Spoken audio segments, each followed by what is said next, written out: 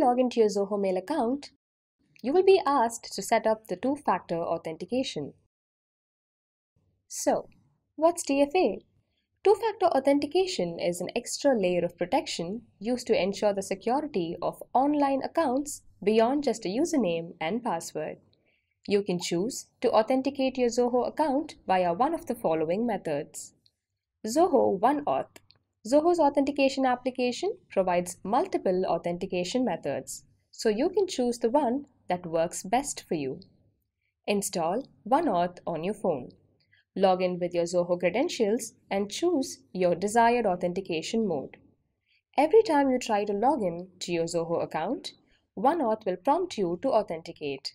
The authentication modes are Touch or Face ID, Push Notification, Scan QR code, and Time-based OTP. SMS message or voice call. You can choose to receive an authentication code via an SMS text message or voice call. Sign into your Zoho account and select the Two-Factor Authentication tab.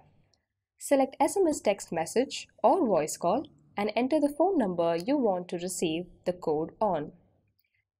Google Authenticator.